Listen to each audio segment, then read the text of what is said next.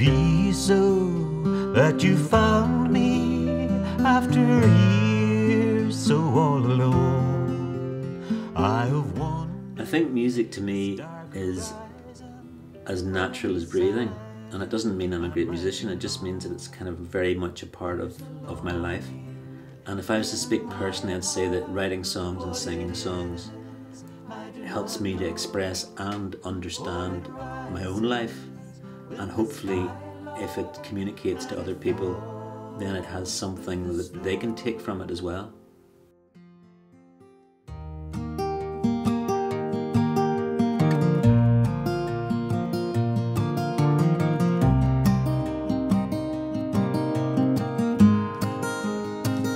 I'm not too old to dance or too young to die on these broken wings. I've even learned to fly.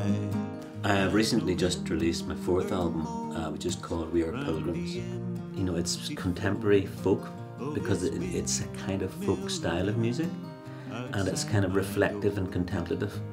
The songs are about the journey of life and death, about love and the difficulties and joys of that, and our relationship, who we are as people, how we became who we are as people, but also our relationship with the outer world, with nature. Those are the things that concern me in a sense, and I suppose that's what inspires me then.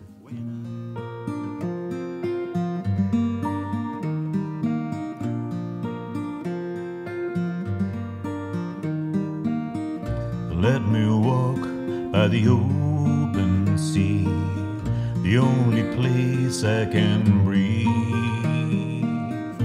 Let me talk with you, my love.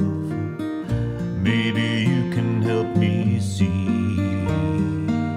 that we are pilgrims on the road. Our hearts are torn and tattered. The robin sings his winter song. The song is all that matters.